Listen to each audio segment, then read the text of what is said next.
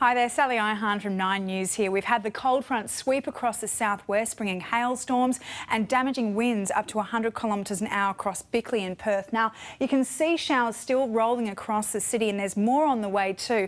But the severe weather is expected tonight, and it's with this deepening low pressure system you can see on the synoptic chart. So we're looking at winds in excess of potentially 125 kilometres an hour, but it's the cold air that's going to be coming up with that low pressure system, and that's where we're likely to see more hail across Perth. So tune in to 9 News at 6 o'clock and I'll have all the latest weather details.